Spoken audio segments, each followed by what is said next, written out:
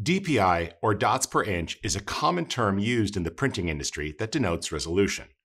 However, if you're working in Photoshop, it's actually PPI, or pixels per inch, that you should care about.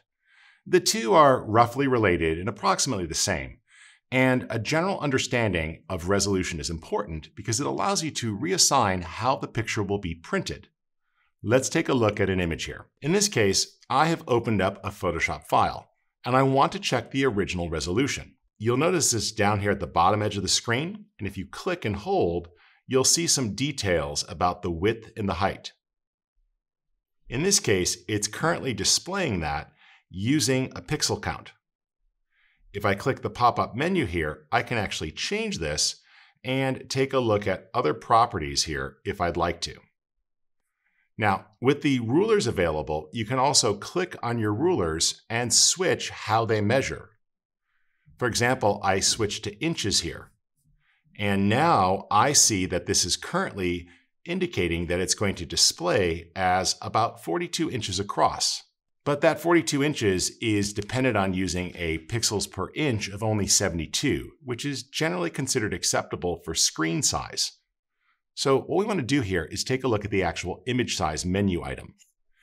Under Image, you could choose Image Size, and this allows you to understand what's going on with the particular image. In this case, I'm going to uncheck the Resample option.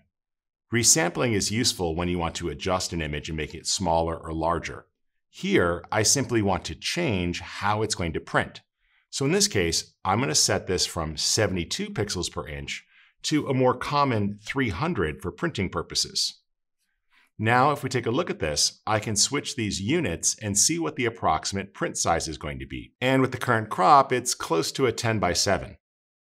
When you click OK, nothing effectively changes in the image. That's because the total pixel count was preserved. But if you look down here at the status bar, you see that it's updated to define how this would actually print. In this case, we've reassigned the resolution for printing, and if I were to choose to print this image on a standard printer, it would come out at about the 10 by 7 size. Now, there's many other ways to deal with this when you choose File Print.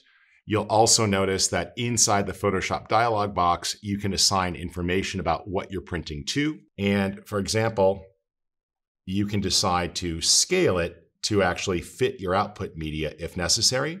So in this case, depending upon the paper you have loaded, you could do additional scaling to get something to really fit that based on how the printer is going to output the file. Having a core understanding of how pixels per inch and dots per inch work is going to be important, particularly if you intend to actually output your files for printing on a device.